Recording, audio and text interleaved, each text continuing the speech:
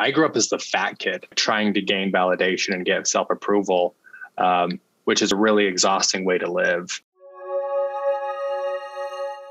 Oh, I can go hide my body shame. I can go hide my religious shame. I can go hide my grief. And I'm going to go become 100% obsessed with this career.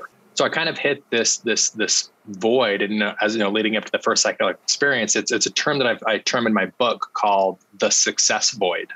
There's a book that came out that week that was a top seller called Stealing Fire. So I get to a part in the book where they talk about psychedelics. And growing up as like this kind of toxic Mormon sales bro, you're taught that all drugs are basically meth or heroin. And if you do them one time, you'll become addicted and then you'll become homeless and then you'll die. Like that's what it is. And so I'm reading this book, Stealing Fire, and they're talking about the therapeutic benefits of psychedelic healing. And I'm like, what? Like my jaw is dropped. And specifically in the book, they talk about LSD, they talk about psilocybin mushrooms, they talk about DMT and ayahuasca, and they talk about MDMA and how it works, how a lot of vets are taking MDMA to help with PTSD. Mm-hmm. And I'm literally like blown away at what I'm reading. And I remember feeling in my gut, I'm like, there's something here.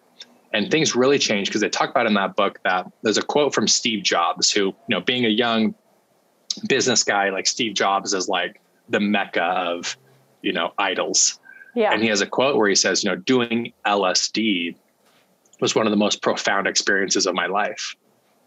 And I'm like, wait, here's this guy that like literally changed the world, that we all have as products. And he's talking about psychedelics in a positive tone. Mm-hmm. I'm like, there is something going on over here.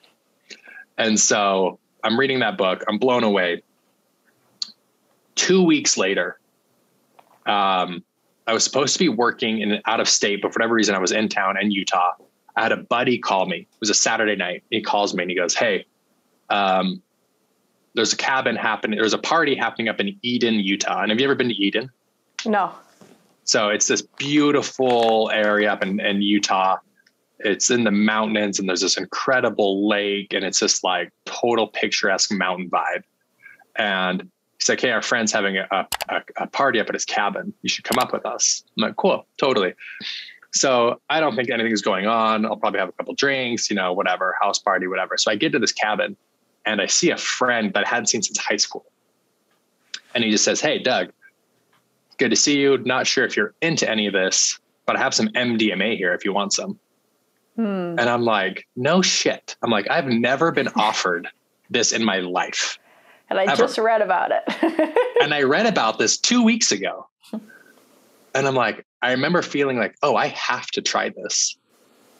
Like, I just have to go see how this goes. So I don't know. Are you familiar with MDMA? Of course. Of course, right? So I'm like, shit, I'm going to take MDMA. So I take this MDMA. It's a pressed pill, right? I think it had like an IKEA logo on it. And I take this pill and, you know, 45 minutes later, it kicks in. Right. And so I'm like, whoa, this is amazing. I love everyone. Like, give me a back massage, turn off the lights, turn on the EDM music and just vibe. Right. Yeah. And so I'm having my first, you know, MDMA experience and I'm just full of love and light and it's all great. And it's amazing. But I have this moment where probably like, I'm definitely at peaked. I'm definitely rolling. And I have this moment where I'm like, okay, this is great. And this is cool. And like, I love my friends and like, I feel more open, but I'm like, well, I'm not like meeting God. Like this isn't changing. This isn't like some deep spiritual experience that, you know, like, and I was thinking back to the book. I'm like, you know, people have these moments where they feel like one with God. I'm like, I feel happy with my friends and I feel full of love, but like, this isn't a spiritual experience by any means. And so as I'm kind of just like normally rolling, kind of having a normal night, my friend's like, hey, come into the master bedroom. We're going to turn off all the lights. We have like this glow stick thing and we're going to turn on Dead Mouse really loud and you're going to love it. I'm like, cool, let's do it. Whatever. So we do like this little laser show, whatever, we're just doing drugs. And someone comes in and like messes up the vibe, hits the light and everyone kind of like scatters out and then someone turns off light. So I remember I'm in this bedroom by myself and I'm laying on the hardwood floor, and I'll never forget, I have my hands behind my head. And I remember thinking, there's more here. Like there's another level of this. Like there's something else going on here. So I get up to stand up to leave this bedroom. And I have this moment of like, oh shit, like I need help. I need help right now. And I start to panic and I start to fall behind my body like I did in Costa Rica. So out of body experience again. And wow. I like froze in time and I was like, oh shit, I'm dead. You enjoying this so far? Did you forget to subscribe? Make sure to do so. Takes 2 seconds. Just press that little button, the red one. You know the one. Just press it, little like.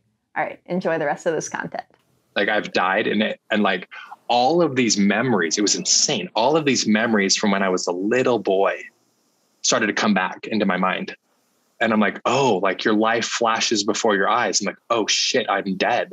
Like I've literally died. And I was getting these really weird memories when I was like 3 years old, playing in my old house.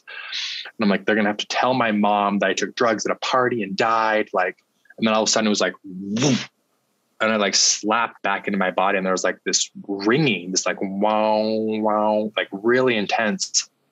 And I'm like, what just happened? And like all of my fear was gone. And I opened up the bedroom door to go back into the party. And I don't know how to explain this, but the best words I can use was I was in like the spirit realm. Like I was in the higher dimension, and it wasn't a hallucination where I had my eyes closed. It was literally happening. Everything was way more enhanced. Everyone had like these light systems that went up them, and they were breathing these energy off of them. And it was, everyone had different colors. If you like this content, make sure that you like, subscribe, and comment below. And we also have amazing link right there for some cool product. I know you want to check it out. I know you want to click it. Go ahead. Go ahead. Come on. You can do it. All right. Until next time, have a beautiful, blessed day.